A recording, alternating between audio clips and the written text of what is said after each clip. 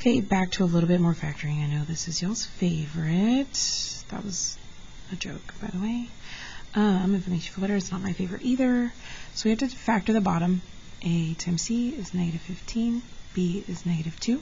Now I'm saying is A is 1, so we don't have to worry about doing the box. So it's going to be negative 5, positive 3. Negative 5 times 3 is negative 15. Negative 5 plus 3 is negative 2. So this became x minus 5, x plus 3. Well, the nice thing is these half match. So I need all three to match this guy. This guy already has both. These need both. And then remember, so your domain, x cannot equal negative 3, positive 5. So it's the same thing as, remember, setting these equal to 0. I'm just kind of skipping that step because x minus 5 equals 0, plus 5 plus 5 can't equal positive 5. Minus 3 can't equal negative 3. Okay, so this already has the x minus 5. It needs the x plus 3. What I give to the bottom, I have to give to the top.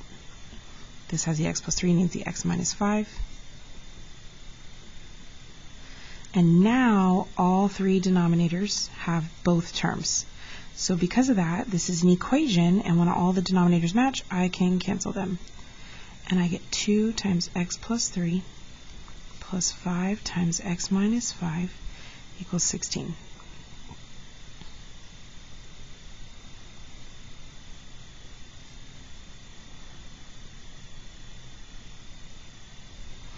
So I simplified by multiplying.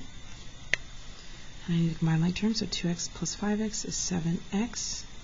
6 minus 25 is going to be negative 19. Yep. So plus 19, and I'm going to bring this over here, so I get 7x equals 16 plus 19, 35. Divide by 7, x equals, I believe that's 5. Well, didn't I say x cannot equal 5? So the answer is no solution.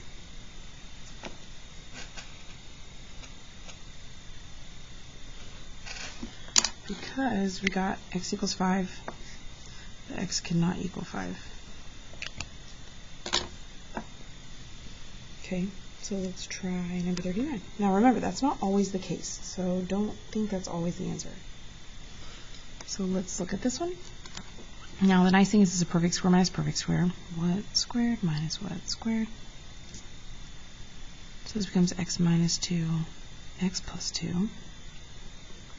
Well, this has the x plus 2, needs the x minus 2. This has the x minus 2, needs the x plus 2. And now all my denominators are the same. But before I keep going, I know my domain. X cannot equal, well, negative 2 and positive 2. So knowing that, cross off my domain, and I have 4 times x plus 2 minus 2 times x minus 2 equals negative 8. So 4x plus 8 minus 2x. 2 negatives makes it positive 4. So this gives me negative 2x, 8, 9, 10, 11, 12. 8. Now let's turn off me constantly in here. Minus 12, and I get negative 2x equals negative 20. Divide by negative 2, divide by negative 2, and I get x equals 10. Well, I don't have the x cannot equal that, so there is my answer.